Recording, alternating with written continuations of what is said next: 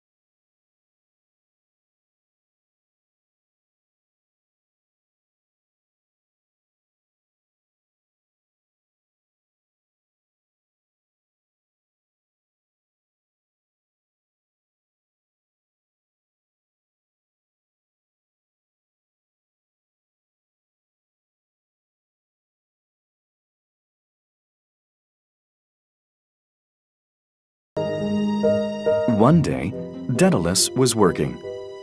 Icarus was watching his father. Daedalus was building something.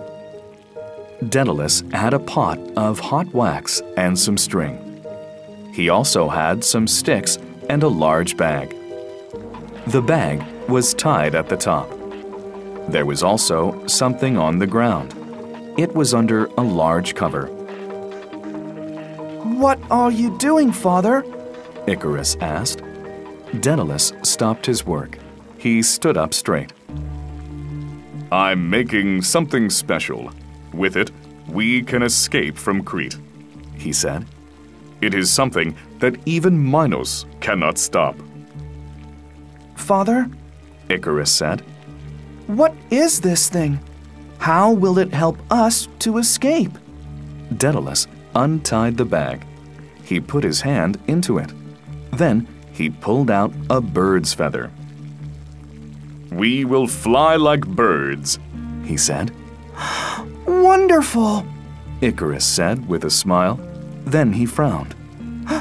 "But, Father, we cannot fly." His father smiled. "It is true.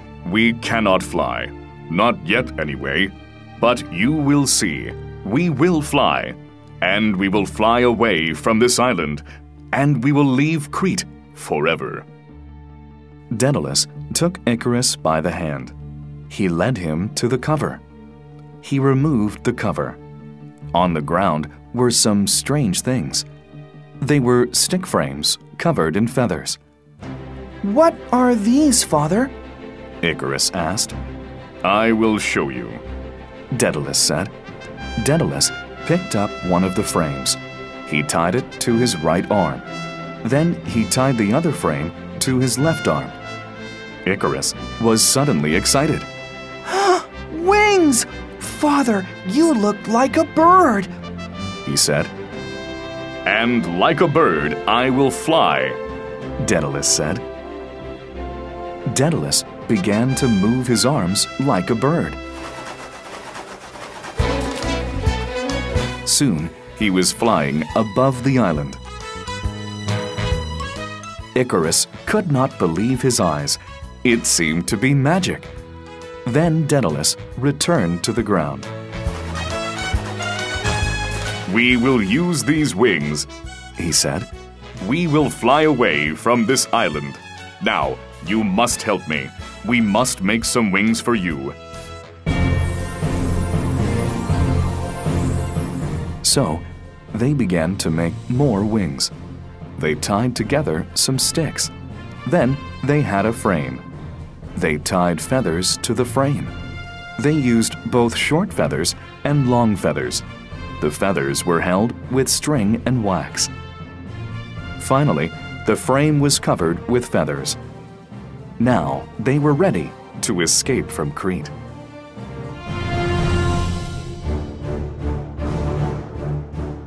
Daedalus and Icarus put on their wings. Daedalus told Icarus what to do. "This is very important," Daedalus said. "You must take the middle path. Don't fly too low. If you do, the waves of the ocean will catch you. Then you will drown.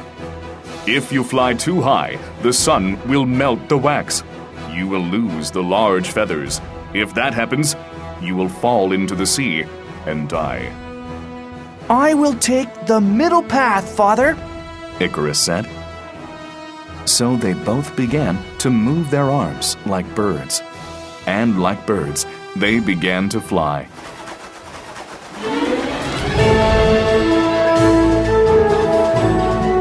Soon they were over the sea. They were leaving Crete and King Minos. Flying felt wonderful to Icarus. He soon forgot his father's warning. He began to fly higher and higher. He felt as free as a bird. Daedalus looked up and saw his son flying into danger. He called to him, Icarus! Icarus! Come down! You are too high! It is dangerous! But Icarus could not hear him. He was too far away. Icarus continued to go higher in the sky.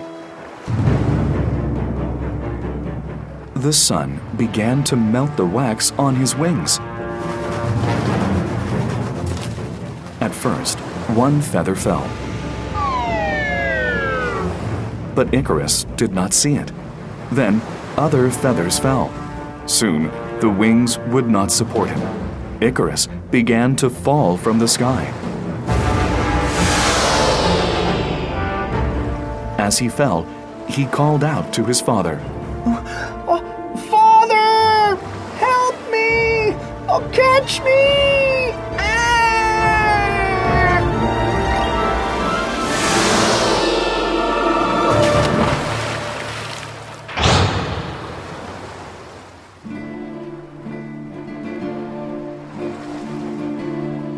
But there was nothing Daedalus could do. He could only watch his son fall into the sea and drown. Daedalus could not stop flying. He had to continue on with a broken heart. And the sea where Icarus died now has his name. Today, that sea is called the Icarian Sea.